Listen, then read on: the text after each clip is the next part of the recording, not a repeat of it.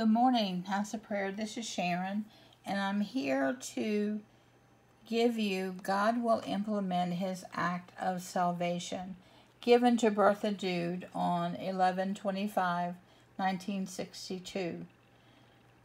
Nothing will prevent me from implementing my eternal plan of salvation, for my love and wisdom have realized from the start when it is necessary to manifest my power or restructure my work of creation called earth by virtue of my might, and this time will be adhered to, for that which I realize to be necessary will also be carried out by me, for people's low spiritual level necessitates this change, since it almost cannot be surpassed anymore, and thus the day which was designated for eternity is not far away anymore.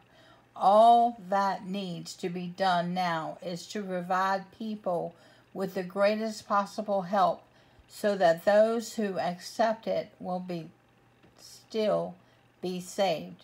Yet no one should think that he can persuade me to abandon my eternal plan of salvation, although I will always grant heartfelt prayers as I have promised.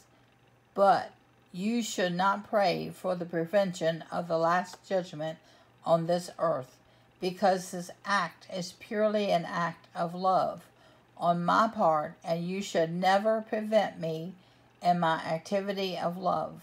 For I know that a complete transformation is necessary, both for you humans as well as all the spiritual substances which are still bound in the creations and which should strive to ascend. But if you pray for prevention, then you are only motivated by selfish love, because you neither want to forgo your earthly life nor your earthly possessions. If, however, your love aims in the right direction so that it belongs to me and your neighbor, then your spirit will be sufficiently enlightened so that you will be able to realize that this last judgment is an act of love on my part. Then you will recognize the low spiritual level yourselves, and you will know that I must rise to a change in order to save what still can be saved. I have indeed always referred to this last end, yet never mentioned a time to you, and even now I will not inform you of the precise time, but you can be assured that my proclamations will soon fulfill themselves, that you will not have much time left until the end of the earth, that you are very close to it. And when you pray, then only pray that maybe people still become enlightened, that they take the path to the cross, so that the hour of the end will not mean their downfall, but beatitude for them. Try to explain the commandments of love to all people. Try to motivate them into changing their love into unselfish love for their neighbor. And you will truly pray correctly when you pray to help for the people close to you which have not yet gained realization themselves.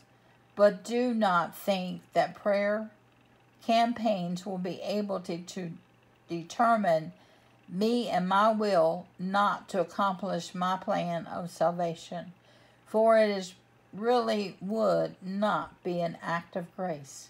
Instead, my adversary would merely increase the number of his adherents, and even my own would be at risk of being plunged into ruin by him.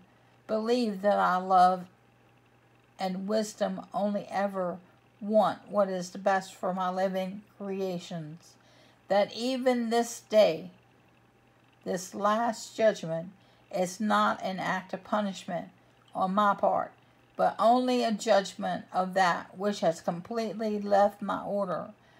I want to restore the order which was revoked through human will, through my adversary's influence, so that even my living creation's process of return is at risk. My plan of salvation only ever intends to return to the fallen beings to me. However, you humans lack the overall view, the correct realization, and neither do you know to what depth the human race has sunk already, and that therefore the point in time has come that its fall will have to be stopped, that the souls will have to be wrested from my adversary again and banned anew, so that one day they will have the opportunity once more to start on the return path to me, which they forfeited in this life on earth, which they failed to make use of, and are therefore lost again due to their own fault. But my adversary will not keep them in his control, and that is the plan for the fallen soul already, which has to pass through creations of the new earth in a dissolved state again. You humans are unaware that I am only ever determined my love, because one day you shall become my own again, and only see the punishing God in me. Yet you have created this punishment yourselves through your inclination towards matter, which has become your downfall. You have aspired towards this fate yourselves, for matter belongs to my adversary. Thus you voluntarily handed yourselves over to his authority, and he will hold on to you until I myself wrest you away again from him, which will happen through a banishment into hard matter, but which at the same time will be the start of your ascent from the abyss to the pinnacle again.